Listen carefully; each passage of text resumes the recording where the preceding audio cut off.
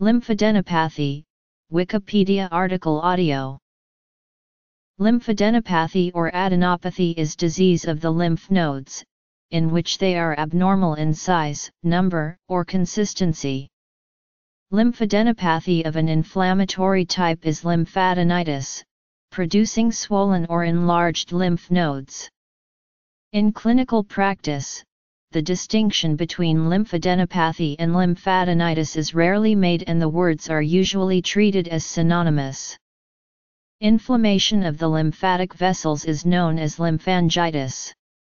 Infectious lymphadenotides affecting lymph nodes in the neck are often called scrofula. The term comes from the word lymph and a combination of the Greek words alpha delta nu alpha, adenas and pi alpha theta epsilon alpha, patheia. Classification. Size. Lymphadenopathy is a common and nonspecific sign. Common causes include infections, autoimmune diseases, and cancers. Lymphadenopathy is also frequently idiopathic and self-limiting. Lymphadenopathy may be classified by lymphadenopathy of the axillary lymph nodes can be defined as solid nodes measuring more than 15 mm without fatty hilum. Axillary lymph nodes may be normal up to 30 mm if consisting largely of fat. Lymphadenopathy of more than 1.5 cm, 2 cm increases the risk of cancer or granulomatous disease as the cause rather than only inflammation or infection. Still, an increasing size and persistence over time are more indicative of cancer. Lymph node enlargement is recognized as a common sign of infectious, autoimmune, or malignant disease. Examples may include causes.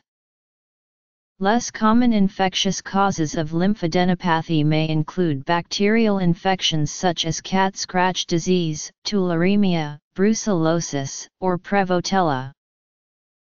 Benign lymphadenopathy is a common biopsy finding, and may often be confused with malignant lymphoma. It may be separated into major morphologic patterns, each with its own differential diagnosis with certain types of lymphoma.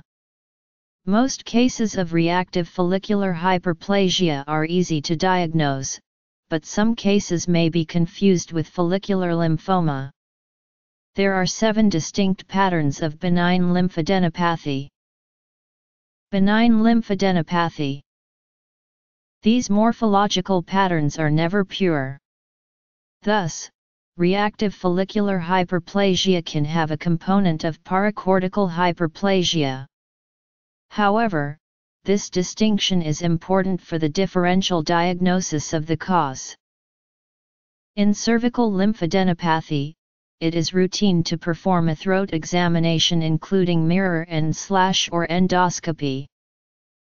On ultrasound, B-mode imaging depicts lymph node morphology, whilst power Doppler can assess the vascular pattern. B-mode imaging features that can distinguish metastasis and lymphoma include size, shape, calcification, loss of hilar architecture, as well as intranodal necrosis. Soft tissue edema and nodal matting on B-mode imaging suggests tuberculous cervical lymphadenitis or previous radiation therapy.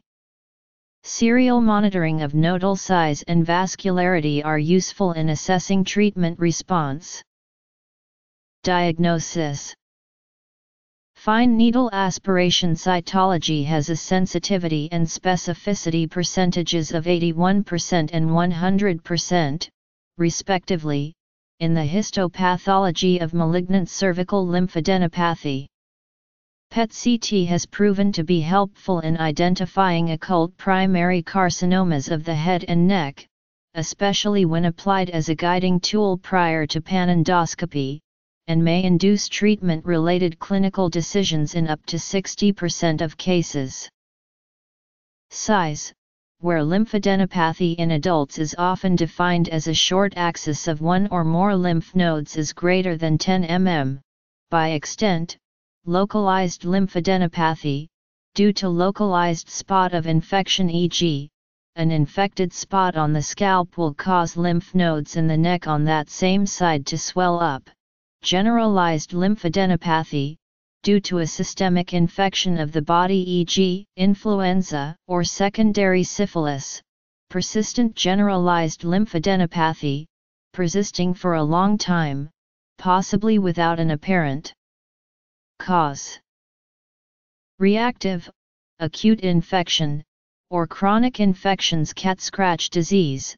The most distinctive sign of bubonic plague is extreme swelling of one or more lymph nodes that bulge out of the skin as buboes. The buboes often become necrotic and may even rupture.